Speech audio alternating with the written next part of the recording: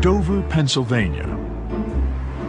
Like much of the United States, Dover has become a town divided. I personally don't believe in Darwin's theory of evolution. Saying that you don't believe in evolution is almost saying for us, well, we don't believe that the Civil War ever took place in the United States. Dover is split between those who accept Charles Darwin's theory of evolution and those who reject it. And that rift between science and scripture nearly destroyed the community.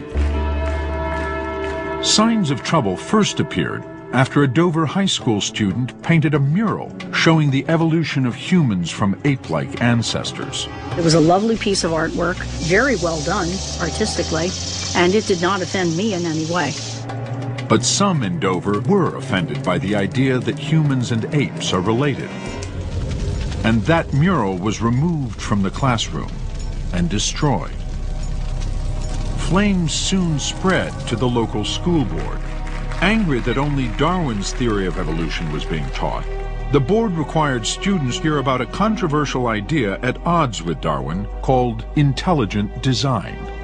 To just talk about Darwin to the exclusion of anything else perpetrates a fraud. But many say intelligent design is the fraud. Intelligent design is a science stopper. It makes people stupid. 11 Dover residents sued their school board to keep intelligent design out of the classroom.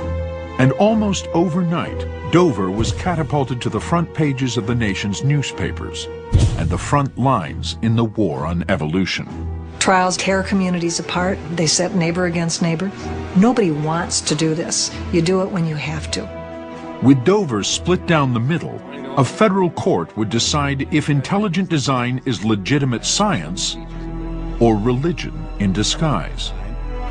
And the verdict would have consequences that reach far beyond the classrooms of Dover. It's about religion, politics, and power. Up next on Nova, Judgment Day.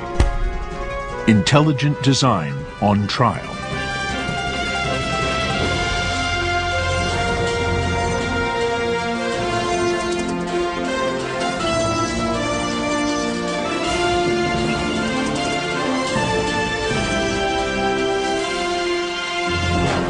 Major funding for NOVA is provided by the following.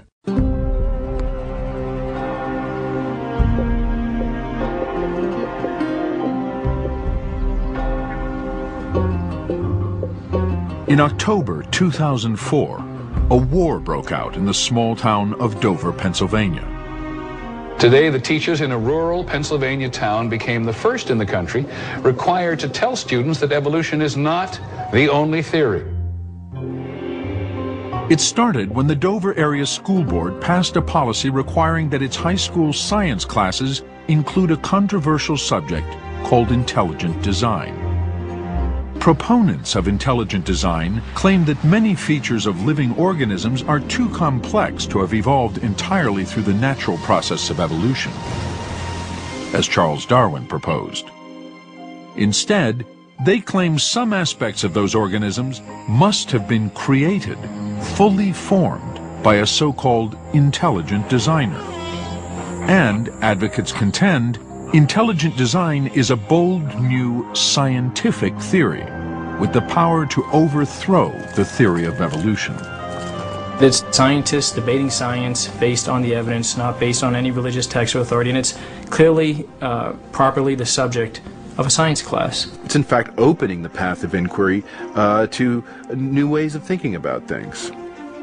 Evolution by natural selection is a scientific doctrine, then a critique of that doctrine is a legitimate part of science as well. The Dover School Board demanded that science teachers read their students a 1-minute statement claiming that gaps in the theory of evolution exist and putting forward intelligent design as an alternative. The statement also directed students to an intelligent design textbook called Of Pandas and People that would be made available. But many Dover residents and an overwhelming number of scientists throughout the country were outraged. They say intelligent design is nothing but religion in disguise, the latest front in the war on evolution.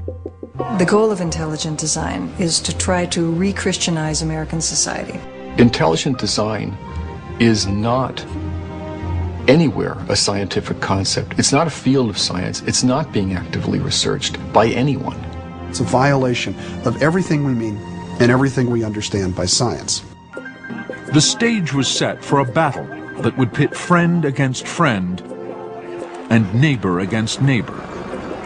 It was like we shot somebody's dog. I mean, there was a blow-up like you couldn't believe. It's like a civil war within the community. There's no question.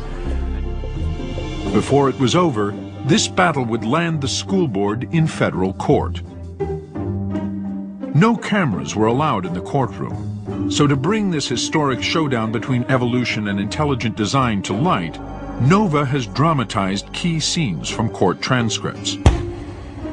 It was a 6-week trial in which modern biology was Exhibit A. And hanging in the balance was not just the Dover biology curriculum. The future of science education in America, the separation of church and state, and the very nature of scientific inquiry were all on trial.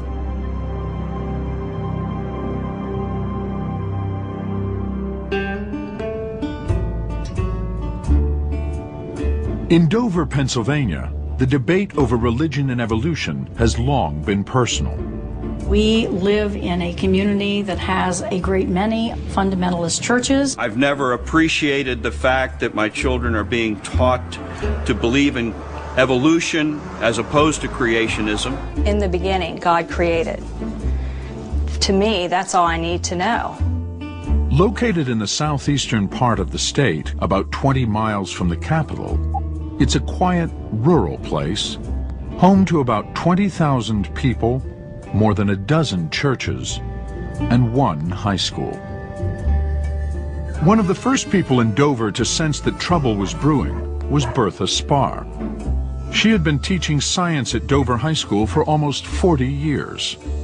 In the spring of 2003, she received some disturbing news from the school district's assistant superintendent.